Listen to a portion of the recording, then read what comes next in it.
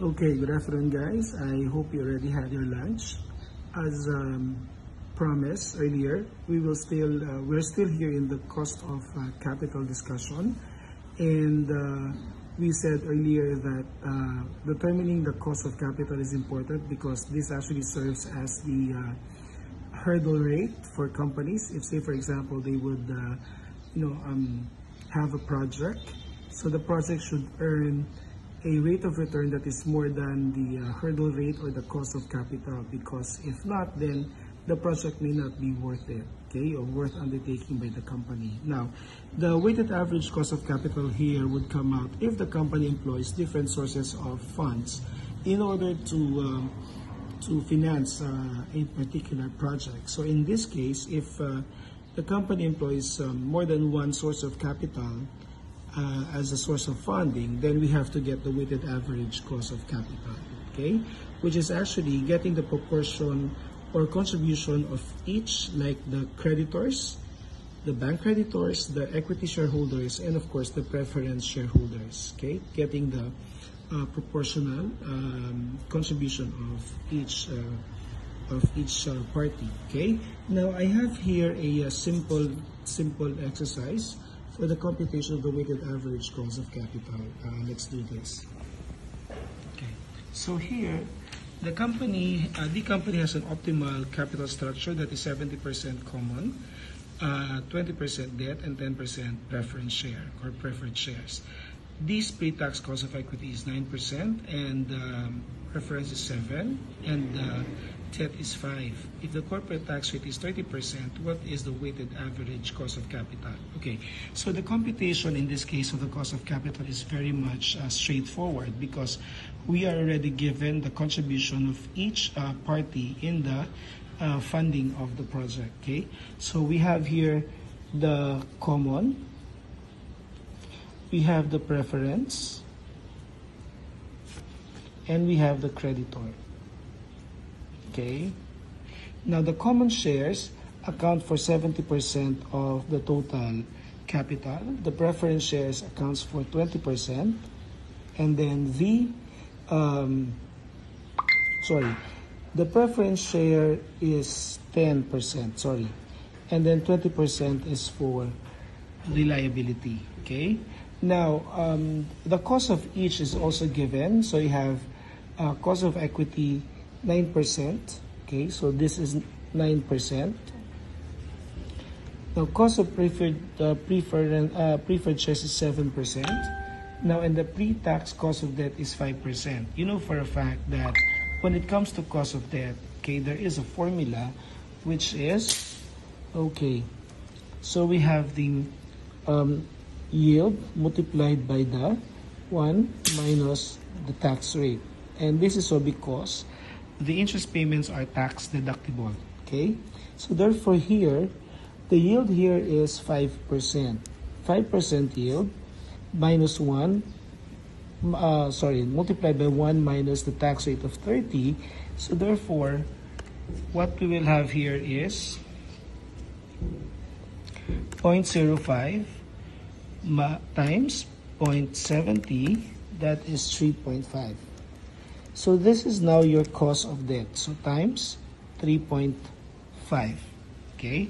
So it's pretty much straightforward. We just have to multiply the three components and add them all up, and that will be the weighted average cost of capital. So this is 6.3%, and then 0.10 times 0.07, that would be 0.7%. And then 0.2 times 0.035, that would be 0.7%. And so therefore, the weighted average cost of capital is that 7.7%. So what is the importance of the 7.7%? If the company will undertake a project that would generate revenue for the company, the rate of return on the project should be more than 7.7%, because this represents the cost of the capital or the financing, the cost of funds, okay, used by the company for that specific project. So if the project would not make a return higher than 7.7%, then the project may not be worth it for the company. Okay, so that's a very simple problem for the weighted average cost of capital. Okay, let us now move on to the next topic, which is about this component, okay, which is the cost of debt. Now, for the cost of debt,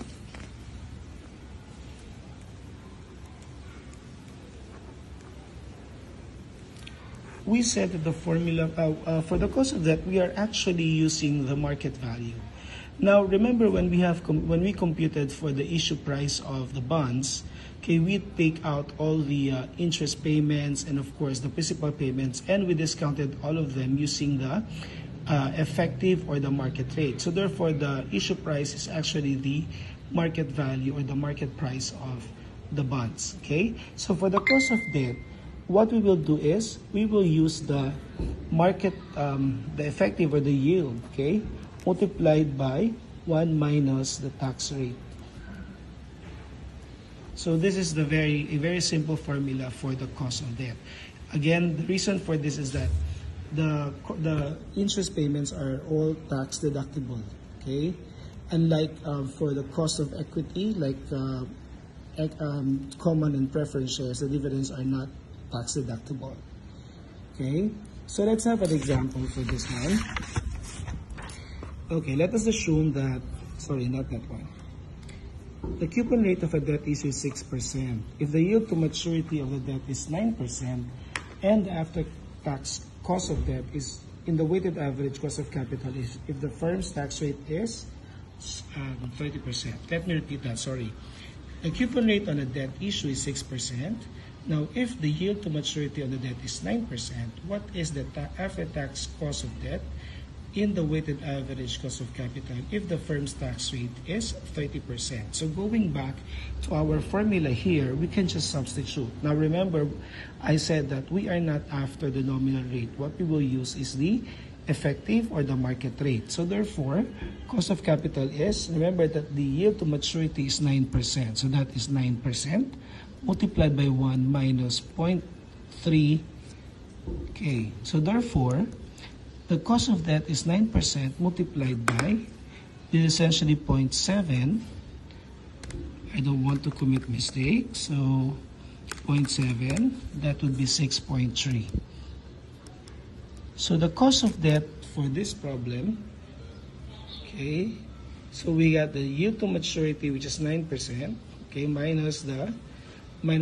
multiplied by 1 minus the tax rate of 30, we will get the 6.3 cost of debt. Next one, okay. The coupon rate on an issue of debt is 6%. Again, that is the nominal interest. The yield to maturity on this issue is 8%.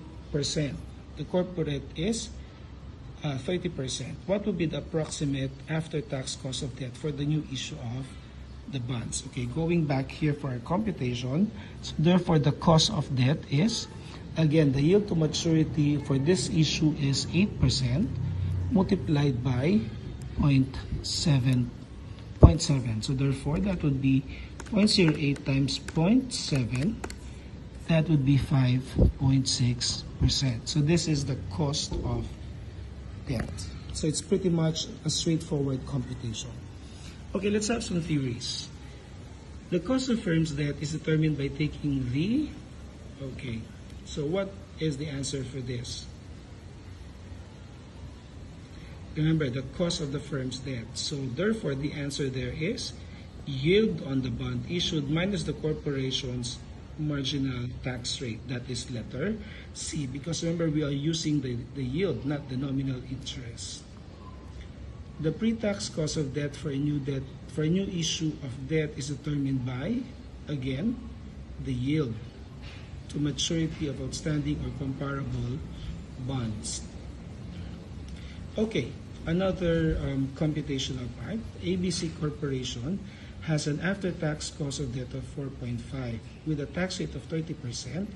What is the yield on the debt? So here we are given the cost of debt, okay, and then the tax rate. So what we are being asked to compute is the yield, this portion of the formula.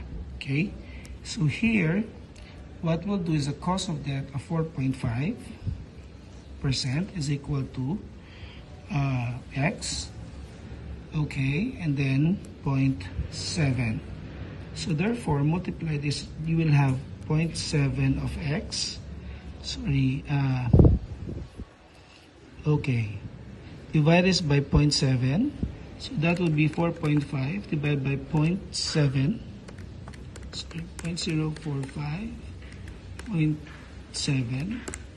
So that would be 6.4.